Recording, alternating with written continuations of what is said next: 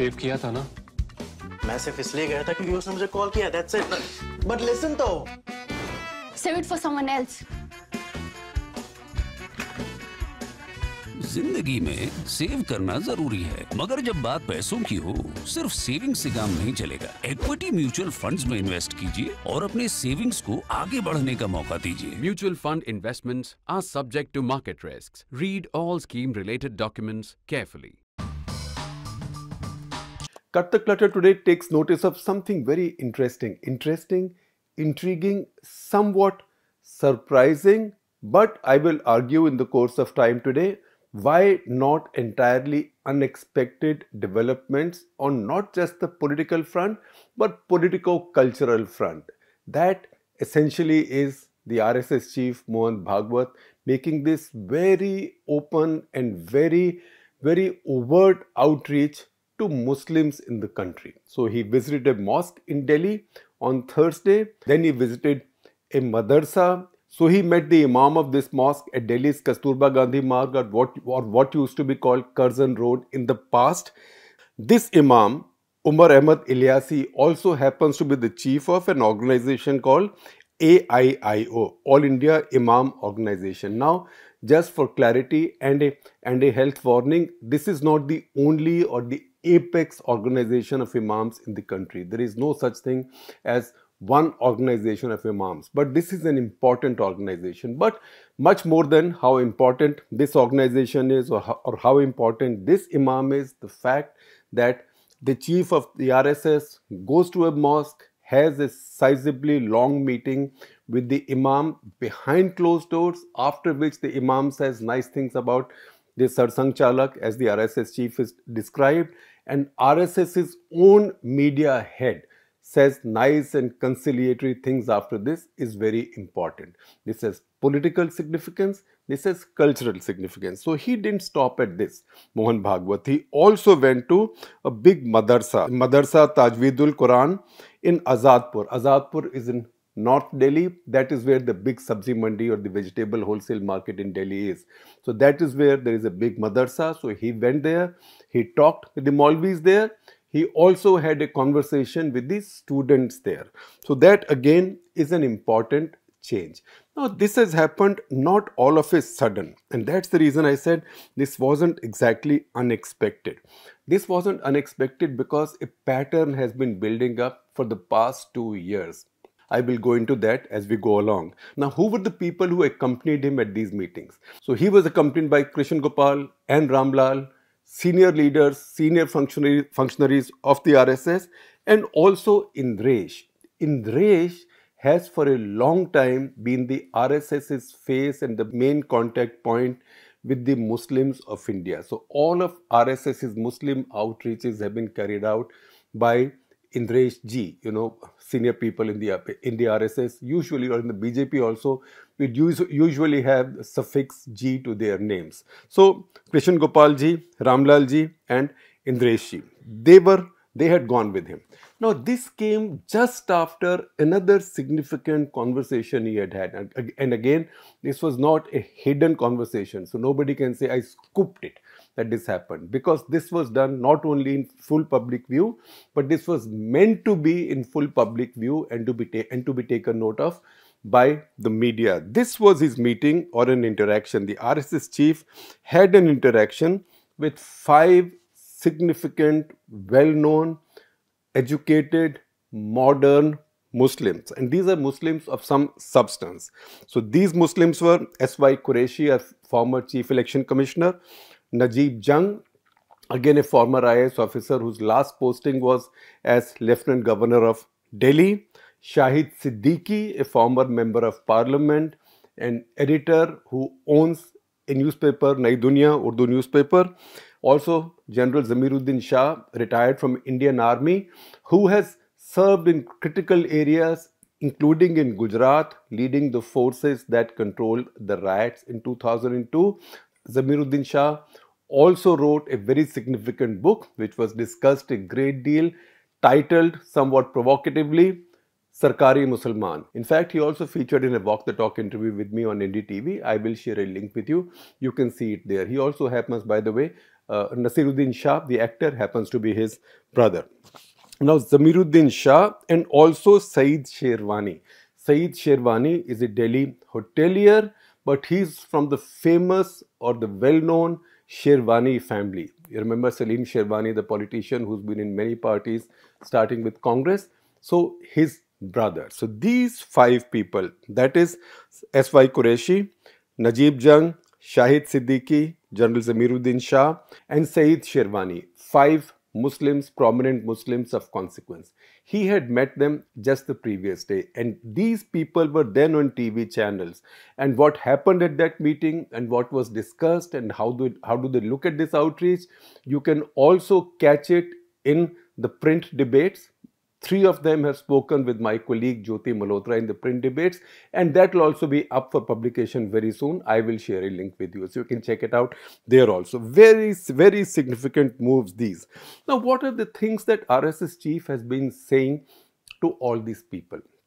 Even after the meeting, even after his visit to the mosque and the madarsa now, Sunil Ambekar, who is the Akhil Bharatiya Prachar Pramukh of the RSS, also an author of many books. You can see his latest on my screen. And he said, look, the central message is that Hindus and Muslims of India are the same. There is no distinction. We have the same DNA. We have the same ancestry. It's just that our method of praying, our method of worship is different. So that is the only distinction. Otherwise, we are the same people. Sir Sang Chalak himself has said recently that anybody who tells Indian Muslims to leave India is not a Hindu. So this is part of the same outreach. And then he also goes on to say that important thing is, forget the rest, forget the noise. The important thing is that Muslims are inviting us and we are accepting that invitation and going. So the 2 sides are talking. That is the significant thing. One is inviting, the other is responding. Now, where is this line coming from? Same DNA, same ancestry. This started in 2021 with the Sir Sang Chalak's address to the Muslim Rashtriya Manch, which is an RSS affiliate. He said then that Hindus and Muslims have the same DNA, same ancestry, and anybody who tries to make a distinction is not a nationalist, is definitely not a Hindu. So he said that. June 2022, that is just a few months back, and we had then dedicated one episode of Cut The Clutter to that statement also. He said that, look, we hold the Gyanvapi site in particular reverence because it is part of a very significant temple complex. But while that is being dealt with by the courts, we are in the courts, Hindus are in the courts, we should also stop finding disputes everywhere. So stop looking for shivlings under every mosque. So that was seen as a kind of signal to say, now that is the politics there is that, look, Ayodhya, Varanasi and Mathura, 3 significant and controversial temple mosque sites. If those 3 are settled, obviously in his case, in the Hindus' favor, then the country can have a move on and also intercommunal relations can move in a different direction. That is his point of view. That is the RSS's clearly stated point of view. Now, there have been some reactions to this. I will also share with you a story that Madhuparna Das, my colleague, has done on these visits. She is also quoted in that story some scholars, Nilanjan Mukhopadhyay. She is also quoted Salman Khurshid, the Congress leader, a preeminent Congress leader who happens to be a Muslim.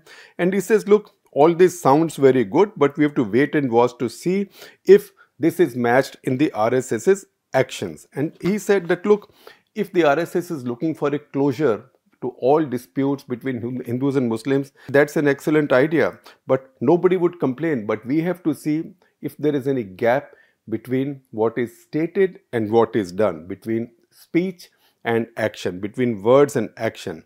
And he says that, look, Modi ji says, Sabka Saath, Sabka Vikas. So it is also possible, and it's also a concern that Mohan Bhagwat now saying the same DNA. So same DNA is his equivalent of Sabka Saath, Sabka Vikas. But at the bottom of all this, bigotry, victimization of Muslims and discrimination remains. That is what Salman Khurshid is saying. Now see some of the other lines that Mohan Bhagwat has spoken, and you can read between the lines or you can dissect them as you wish. He said, politics cannot be a tool to unite people. And then he elaborates. He says, politics cannot be a tool for uniting people, but it can be a weapon to distort unity. Now, this is very interesting and intriguing because this comes at a time when Rahul Gandhi is leading a march to unite people. And what is his tool or instrument to unite people? It is politics. Here is RSS chief saying that politics cannot be a tool for uniting people, but can be a weapon to distort unity. Right? So this is the opposite argument, the contrary argument to what Rahul Gandhi is doing right now through his march, using politics to unite.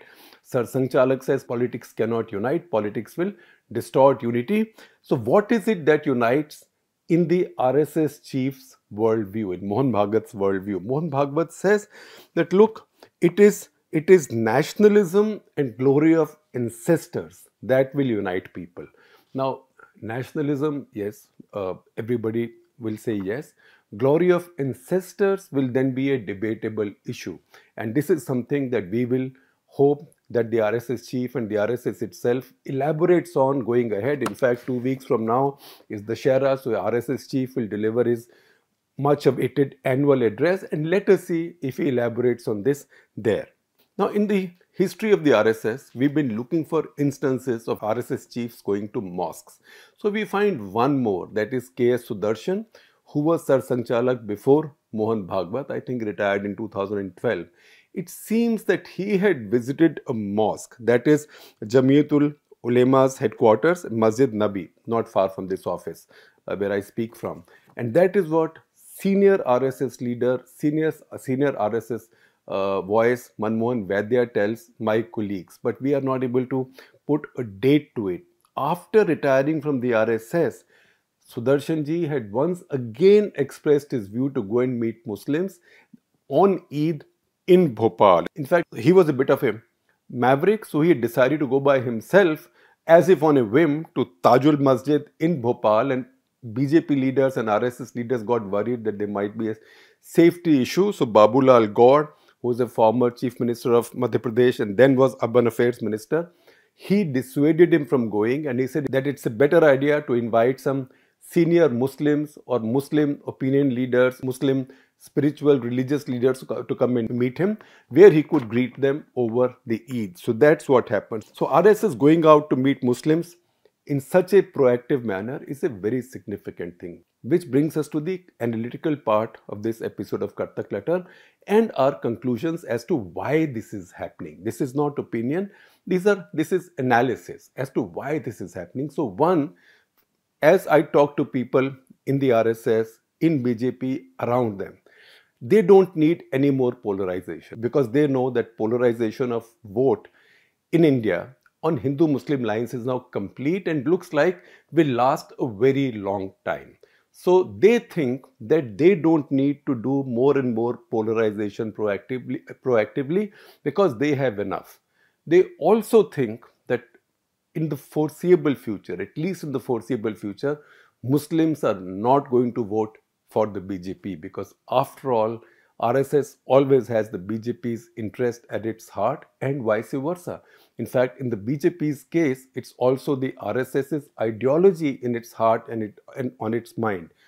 For the RSS, it is the BJP's political interest in its heart. So they know, one, the Muslims are unlikely to start voting for BJP no matter what you do in the foreseeable future. At the same time, enough Hindus are voting for the BJP. So the objective of awakening Hindu consciousness, as they call it, the objective of awakening Hindu consciousness has been achieved. There is no need for further polarization. Muslims will not vote for the BJP, so there is no need to wait for that. That will not happen. At the same time, can you ignore 20 crore plus fellow Indians whose numbers will grow, and while their population is not increasing as fast as a lot of people would like to suggest, especially on social media, it's not as if Hindus are going to become a minority in India in the next 30, 40, 50, 100 years. Everybody's population growth is coming down. Hindus, Muslims, Christians, Sikhs most of all. In fact, if you look at all data, particularly from National Family Health Survey, it looks like Sikhs are a community whose numbers are going down the fastest because their birth rate or net population growth rate is the lowest. But Muslims are coming down. As Hindus have come down, Muslims have come down. Not as much as the Hindus, but as their economic status improves, that gap is narrowing. At the same time, even with that, say 20 years from now, 30 years from now, you are looking at anything like 30 to 35 crore Muslims in India. Do you then want that large a population of fellow Indians who are angry, who are sullen, who are rebellious? So RSS is addressing the issue from that point of view, that there is no need politically for further polarization. That's why further alienation is counterproductive. So try and prevent that further alienation, and that's why this outreach. And where is it coming from? Again, you have to read RSS literature. The interesting thing with the BJP and the RSS is that a lot about them is written. A lot of their people write, they talk. That's the reason we'll be watching this Dussehra speech very, very carefully, as we do every year. In fact, usually on Dussehra day, after the speech, I also do an episode of Cut The Clutter, because a lot of important political messages emerge from that. So the thinking also is, again, I'm reading from RSS literature, and it also comes from conversations with RSS people, senior RSS people, intellectuals close to the RSS. So the fuel for this outreach on behalf of the RSS is also coming from the belief that India's biggest threat right now is an expansionary, aggressive China. Expansionary, aggressive China, which is 5.5 times India's economy, which has armed forces much more powerful than India's. In this situation, India needs allies in the rest of the world. And again, in the RSS's view, I'm qualifying, RSS's view, India cannot only rely on the West for support to balance China. That to rely on the West would be very, very fraught. So India must expand its friendships. And one of those areas of friendship is the Arab world. And for that to happen, and for the Indian outreach to Arab world to be successful, India needs reasonable peace between Hindus and Muslims in India. If Indian Muslims are given the reason to be sullen and alienated and angry, this will not serve the larger national purpose. That is where the RSS is coming from. Having said that, I will again remind you, watch the Sir Sangh Chalak's RSS chief's speech on the Dussehra day.